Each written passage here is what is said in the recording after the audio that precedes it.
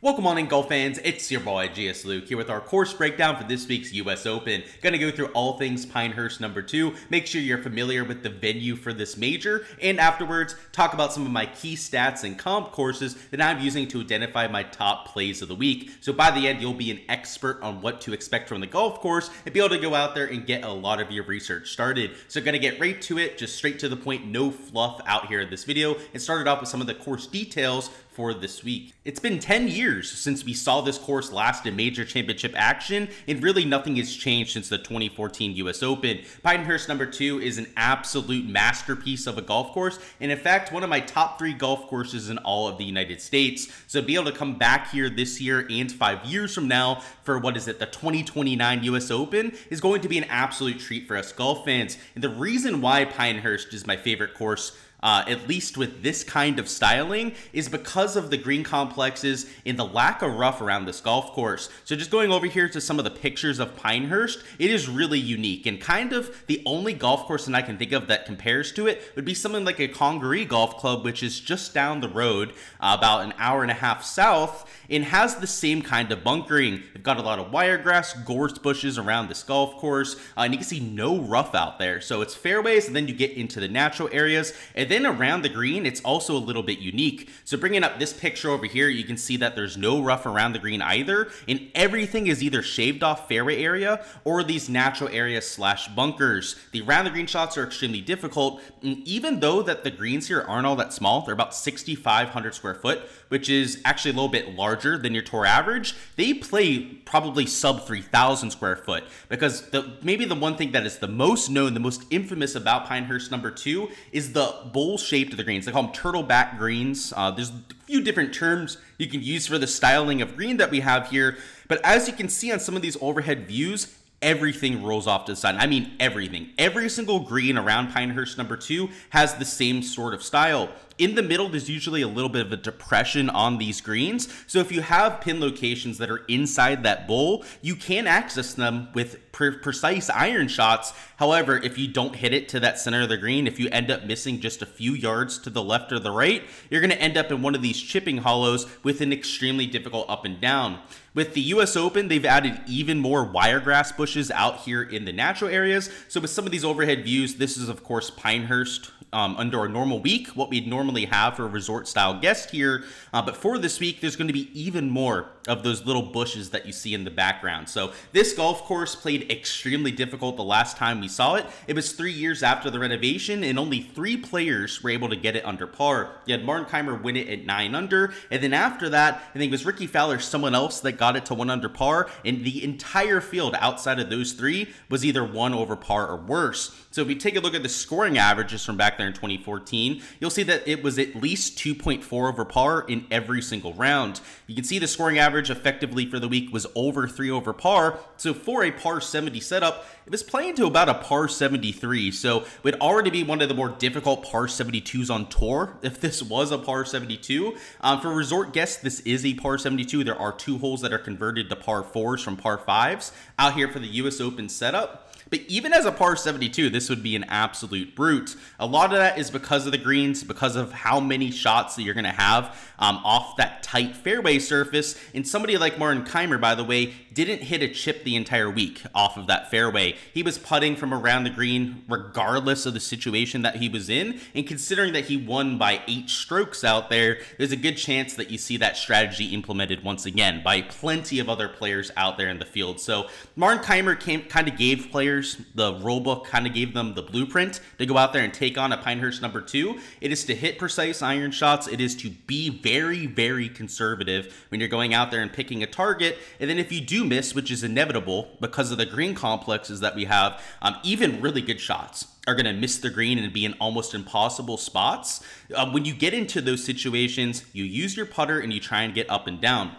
A few other things to note, we got Bermuda grass from tip to toe. Of course, the sandy natural areas are the one exception to that rule. In terms of a few other things to point out, we have no rough on here. So you can see the rough is actually labeled as the sandy native areas. So I think that was a little bit interesting. It was originally a Donald Ross design, but is a lot different after the core Crenshaw redesign. So that happened between 2019 to 2011. That's where they brought in all those natural areas, brought in all the gorse bushes, the wiregrass that they have around this golf course, and really changed it up. So if we were to go over to bet the number, we don't have any stats to go off of. So let's try and just take a look at this course hole by hole and get an idea for what they're going to face out here in 2024. Hole number 1 gives you a real good idea for what Pinehurst is all about. The tee shot plays a lot thinner than it looks on paper. The more club you take off the tee, the thinner that fairway gets as well. And like I said over there in the introduction, these areas where the drivers are going to come into play have extra bushes here for the US Open. So there's going to be a little bit of a penalty off the tee. Some of the areas are cleared out in terms of bunkers, like you have over here on the left side. But this green complex really makes you think you can miss over here on the right. But the beauty of this golf course, and really the design here in general, is if you miss over here to the right, which is wide open, it does give you a lot of room to some of your left side pin locations, is that everything slopes from right to left. So if you miss over there on the broad side of the green, you're going to have a very touchy around the green shot. So that's part of the beauty here. You're going to have guys that miss right that end up missing on this bunker on the left. Hole 2 is 507 yards. It is one of the most difficult holes around this golf course. Maybe not the most difficult, but it'll be up there in the top 5. A lot of that is the sheer length being a 500 plus yard par 4, but also the green complex, which is among the most severe on the entire site. Hole 3 is 387, so a little bit of a scoreable look. For round 2 in 2014, they did move up this tee box, which gave guys like Adam Scott that were hitting the ball a long way then a chance to go for this green off the tee. Now, I doubt that they're going to do that for 1, maybe 2 rounds or anything more than that, but even as the positional par 4 that it normally plays as is a scoreable look. A lot of players are going to have something in 15 to 20 feet for a birdie, but it's one of the few holes on the entire property where you can feel confident about saying that. Hole 4 is maybe the hardest hole that we have here at Pinehurst number 2. It is 531 yards. It plays extremely long, and it's a very demanding tee shot. And this green complex, because it was formerly a par 5, is also extremely demanding, just like hole number 2. Hole 5 is 586, so this used to be a par 4. It was lengthened a little bit to be a par 5. So this green complex is actually a little bit more simplistic, a little bit easier than it should be for a par 5. So par 4 is an absolute brute. Par 5 is not an easy par 5 by any means. I mean, it's almost 600 yards long. You have that real tight driving corridor to kind of handle as well, but still, because of the green complex not being as bad as hole 4, you are going to see some birdies at hole 5. Hole 6 is 242, long par 3. Good luck trying to hold this green complex with anything off the tee.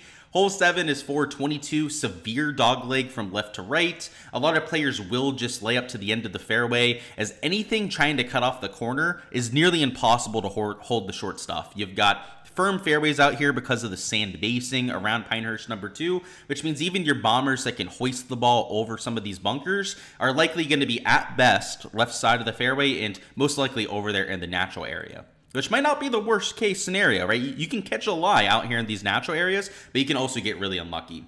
Hole 8 is a par 4 for the US Open, so it says par 5 here, but this will be a 500-yard par 4, so just keep that in mind when you're looking through these stats. Hole 9 is 188 yards. It's your last par 3 on the front 9. Real difficult green complex as it is extremely narrow. Hole 10 is 621, so they will be doing holes 1 and 10 for the start, the first few days. So you will have guys that are starting here on a par 5. So it's 621 yards. It's got a lot of length to it. That's the really only defense here, right? These par 5s are going to be the easier holes on site. Just make sure that you're not hitting it in absolute jail off the tee, and you're going to have something reasonable for your third shot. If not going for it in 2, right? If you're like a Rory or a Bryson, that sort of player. 11 is 481, longer par 4, another really demanding hole with a long iron around Pinehurst. Hole 12 is 452. This is a pretty straight up par 4, one of the wider fairways that you have on site, but you can't hit driver. If you hit driver, it does narrow up a lot with this outcropping to the left, so you're going to see a lot of people hitting 3-wood or even an iron off the tee. 13 is 385, another one of the shorter par 4s. You're going to have holes like these shorter par 4s, the par 5s, to go out there and make birdies on, but there's maybe 5 holes out of 18 that you can say that about. So 13 certainly is one, though. 14 is 474, one of your longer par 4s. Not much that has to be said. You got to execute off the tee, and even if you do, you're left with an extremely difficult second shot. 15 is 200 yards, longer par 3. Once again, on paper, like these overhead views don't give you guys the full perspective. You can't see the undulations. You can't see how perched up all these green complexes are. These greens look a lot larger than they actually play. And like I said, because of the drop-offs, they play to about half the size, to about 3,500 square foot. 16 is a converted par 4, so this will be a par 4, not a par 5 like it says over here on the right. A long par 4 and one of the hardest holes on the entire course. 17 is 206 yards, so longer par 3, and once again, you can't really get a full appreciation for the par 3s here with the overhead views, but just a beautiful hole, also extremely difficult. And then finally, 18 is 449. It plays slightly uphill. It's also one of the most picturesque holes in the world, let alone here with American golf. You've got this bunker to the right that you have to go over and try and carry. If you take driver, you can easily take it out of play. This hole, I believe, is playing a little bit longer than the overhead views would indicate, but still a very tricky finishing hole. And the green complex here at 18 is probably the hardest part about it, right? Ball striking perspective, it's like 450. It's a par 4. It's really not all that demanding there, especially with 500 plus yard par 4s on this golf course. But the green complex is where you get that difficulty. So I think a fantastic finishing hole is framed fantastically by the clubhouse in the background, and a fitting golf course for a major championship like we have this week. And now that we've seen the course, let's talk about how I'm identifying my top plays. So first off, going to go through some of the modeling key stats for this golf tournament, and then afterwards going to go through some comps. So first off, in terms of our key stats, the number one thing you want to look at this week is shots gained approach. This is a second shot golf course if I've ever seen one. It does have some length to it, so I could see the argument for wanting a little bit of a bomber off the tee, but mostly, I mean, we saw a lot of shorter guys show up in 2014, so that's the reason why I'm not just looking at bombers, but it's all about the second shot. Martin Keimer showed us the blueprint in 2014. It was have an extremely high green and regulation percentage, and then when you miss those greens, just getting up and down with that putter, right? Using that flat stick around the green, getting it close to the hole, converting with those 4 to 5 footers for par is how you go out there and win this golf tournament. So guys like Scotty, Corey Connors, Hoagie, that are elite tier iron players are going to get a huge boost in my modeling this week, but this isn't a pure ball striking test. I think that there's a lot more nuance to this golf course, a lot more creativity than I think a lot of people are expecting. And I've heard a lot of people say like, oh, Scotty's a lock to win this week, so on and so forth. And you know, he's the best player in the world. I think he's probably my top model ranking this week as well. I haven't run my model quite yet, but I'm assuming he's probably going to be #1 there when I do it here in an hour or so. But at the same time, because of how difficult it is around the green, because of the variance of the wiregrass and everything like that, I understand that it's not just about the ball striking, right? It's a second shot golf course for sure. I would agree with a lot of people when they say that, but there's a lot more to it than just that. And I think it's going to be hard to model this week. What I'm really looking at, I'm glad that looking at around the green off the fairway, but hitting shots off of tight lies is not something that everyone's capable of. You see it a lot at the Masters. It's why a lot of people at the Masters have to play there 4 or 5 times before they have success.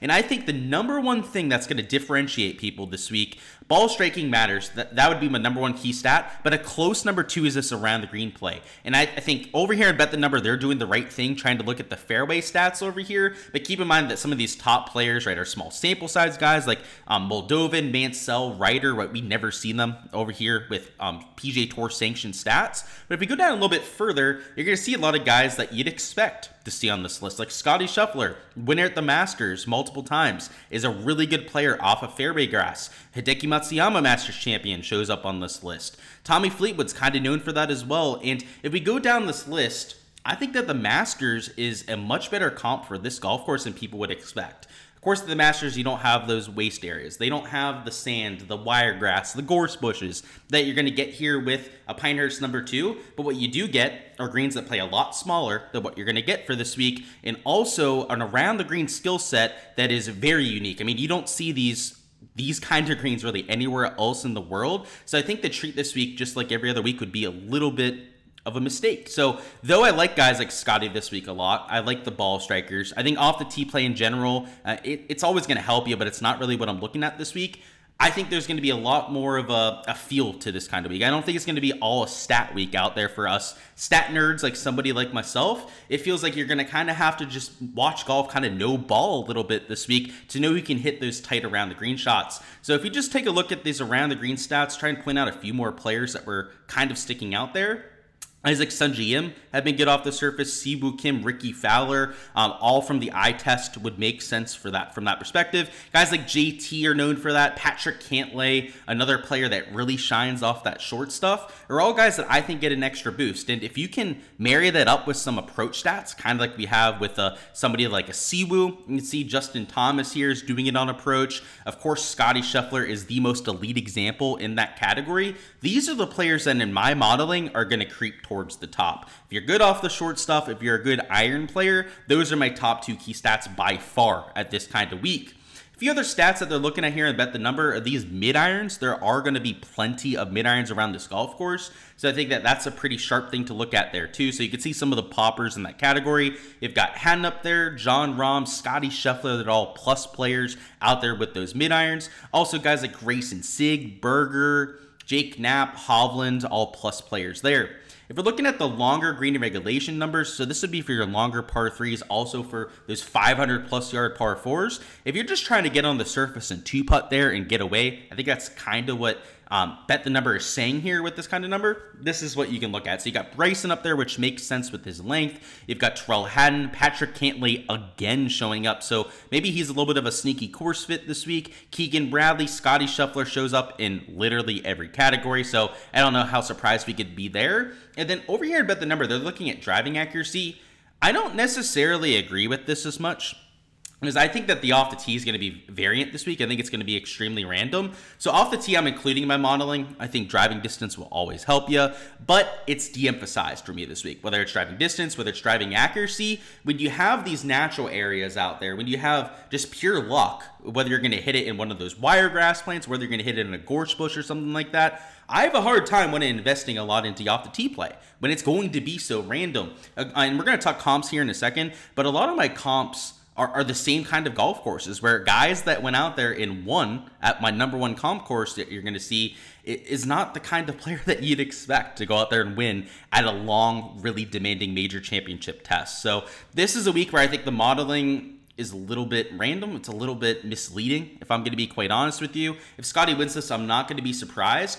But the other thing I'll throw out there, guys, if we get somebody like a Gary Woodland who wins a major championship, even like a Justin Rose, I'm talking even Martin Keimer, right, who won here back here in 2014, he has 2 majors. A lot of those other guys like Gary Woodland, right, only have 1 major. It would not surprise me if we got a winner this week that is a one-time major champion, right? This is the only major that they ever end up getting. Not to say that it's going to be some slappy, that we don't want winning a major championship, but this is the kind of week where somebody goes out there, wins their 1 major, and then probably never wins one again. Now, if it's Scotty, obviously that's not going to be the case, but if it's a Cantlay that goes out there and wins for the first time and never wins again, I would not be that surprised about it. If it was somebody like a Billy Horschel who wins their first and ever major, I honestly wouldn't be that surprised by that either. I think there are a lot of players that are live to win this event because of, first off, how difficult it is, right? There was only 3 guys under par here last time. And second off, the variance off the tee and the around the green skill set. The around the green skill set is unique. I mean, Martin Keimer did not hit a chip the entire week.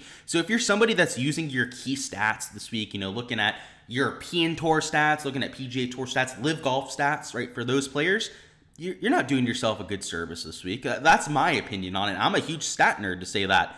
There's no golf courses that really compare to what we have here. And you're going to see with my comp courses, there's maybe 1 golf tournament that we've seen so far this year that even somewhat compares to what we're going to get here. It's just a tough one to want to lean into the stats too much. So that is my PSA, my warning when it comes to your custom modeling this week. It just doesn't feel like a really good one for it. All right, and now for some comp courses. And honestly, because my modeling this week is probably going to be a little bit less impactful, these comp courses are going to be where I'm doing a lot of my research. And our number one comp course is one that maybe doesn't come to mind for a lot of people. We don't have a huge sample size from this golf course, which is kind of what I was saying, where like it's hard to trust any stats for this event because you haven't even seen courses that compare to what we're going to get here at Pinehurst. But I think the best comp really ever for this golf course, I think I almost see an identical like carbon copy of the golf course, but there are a lot of things going on at the Ocean Course at Kiowa to what we had this week. Ocean Course at Kiowa, if you guys aren't familiar, maybe you weren't watching golf or as invested in it back there in 2021, but that's when Phil won, when he was over 50 years old, oldest major champion since, I don't know, 1950s or something like that out there on the PGA Tour. But par 72, so not the par 70 that we have this week, but an absolutely brutally long golf course, nearly 7,900 yards, and it has a lot of those natural sandscapes to it. It's a coastal golf course, so not a coastal course at all this week, right over there in Pinehurst, but it has a lot of that sand going to it. It has a lot of those natural wiregrass plants over there on that coastal links land. In the greens, though they're not perfectly identical, had that same thing going on. I don't know whether, in obviously Pete Dye, completely different designer than somebody like Donald Ross, completely different redesigner than somebody like Corin Crenshaw, who did the renovation here at Pinehurst number 2. But at Kiowa Island, Pete Dye has all these really perched up greens, which first off makes the wind just howl over them. Because it's a coastal course, the wind would just howl over those surfaces at Kiowa. And when you missed, everything would roll off on the fairway areas. There wasn't that much rough around the golf course. A few holes where you did have rough around the green, so it's not a perfect comp here. But there's no other courses where you really had that natural area. You had a few other major championships that kind of compared. The one where Jordan Spieth won, I forget the name of the course now, out there out west in the northwest United States, went out there, wanted a similar type of track with a lot of natural areas. There's not that much that we have to compare to. And what I think at Kiowa that makes this especially interesting is that you had a lot of long iron shots. It's a 7,900 yard golf course, so as you'd expect, a lot of the shots are required. And at this golf course, it's about hitting those greens with those 200 plus yard approach shots. So it's got the length aspect, it's got the look off the tee, it's got the feel off the tee. And interestingly enough, let's look at who played well that year. Not a lot of bombers off the tee, and that's crazy for a 7,900 yard golf course. I mean, look at this. There's no bombers up here other than Brooks. Guys like Phil are not a bomber by any means at this stage of his career. Interesting that he won at this kind of golf course. And of course, he's looking for his Grand Slam out there with the US Open. If he's going to get it done, this is the one course I think that he might be able to do it at. So I'm not going to bet on him this week. I might play him in some DFS lineups, but that is interesting that he won at my number one comp course. But Louis Oosthuizen and Brooks were up there. Shane Lowry finished in 4th. What we don't have are, oh, where's Rory? Oh, Scotty Scheffler, I know, 2021. So Scotty wasn't quite Scotty at that point. But even guys like John Rahm down there, right? Scotty finished in T8 at this event back there in 2021. They weren't the guys finishing in the top 5. And just like Pinehurst in 2014, hardly anyone broke par at this major championship. So I think there are a lot of comparisons that can be made. It was a lot windier at the Ocean Course that week than what we're going to get over there at Pinehurst, a little bit inland, but enough comparisons that I think you can look at it.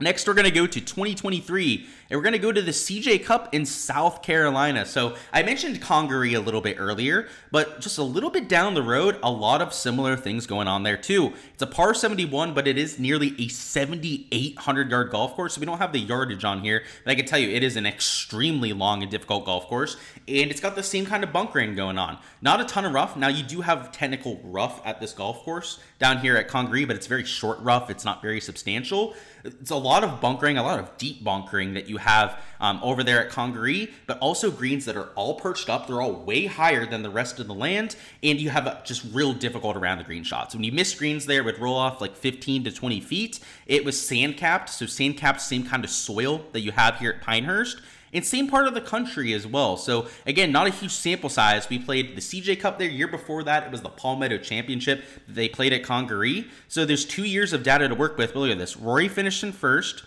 You have more bombers showing up at this event, which you'd expect with one of these longer golf courses, but just more leaderboard crossover that we can look at. And to give you guys an idea, a lot of around the green players that were showing up here too. Like, for example, Tommy Fleetwood, that was really good off that short grass. Rory McIlroy is a really good around the green player. John Rahm was showing up on that short grass. Billy Horschel, right? I mentioned maybe this is where he gets his first and only major championship.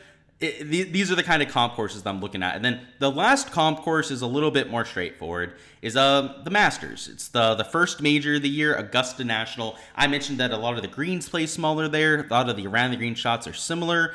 There are plenty of differences. Most off the rough, right? This is more of a traditional style of golf course. I'd say the greens, maybe even a little bit more difficult at the Masters than what we're going to get at Pinehurst. But a lot of the guys that have had success at this creative style of golf course, I think are going to translate really well over here to this US Open. So it's very different than most US Opens, right? Usually we're looking for guys that are going out there, are good at hacking it out of rough, real long off the tee, all about that tee to green play. Not so much this time. It's a lot more about that creativity. Long iron play would certainly be nice to add on top of it. But what you've seen with these comp courses, it's more about the agronomy, more about the feel of the golf course than it is about a certain key stat metric that we're looking at. So again, I think it's a week where the modeling might be, it's always a little bit helpful, but a little bit less helpful for this kind of golf tournament just because of the style of play that we're going to see out there. Alrighty guys, that is all I've got for the course breakdown this week. Before you hopping out of here, go ahead, smash a like button for me, and also comment down below what you've got as the winning score for this week. If you go ahead, get that right, you'll win a free month on my Patreon page, which is of course where I'm posting all of my projections for DFS out there, my outright betting card. I've got a prop tier over there where I'm posting all my props for Underdog and Prize Picks for any given event. So make sure to go ahead, give me your guess down below to enter to win a free month of that. I'm looking forward to it. It should be a solid week out there at the US Open. So best of luck with all of your exposure, whether it's for props or over there for DFS. We will have plenty of content dropping throughout the week. So also make sure you subscribe to the channel if you haven't already, so don't miss any of that when it goes out there and drops. We've got a course breakdown already out, which you just watched, but a DFS and betting preview dropping a little bit later on this evening. Tomorrow, Tuesday, we'll be trying to put out a prop preview. Part of that is dependent on when they drop the boards, but it's a major championship week. I'm expecting those to drop a little bit earlier. And then our weekly live stream Wednesday at 7 p.m. Eastern time, where you can bring any questions that you have for DFS and betting for this week and go out there and get those answered before lock. So looking forward to it. A lot to come, guys. Best of luck with all of your exposure. Smash the like button if you haven't already, and I'll see you guys for the content throughout the rest of the week.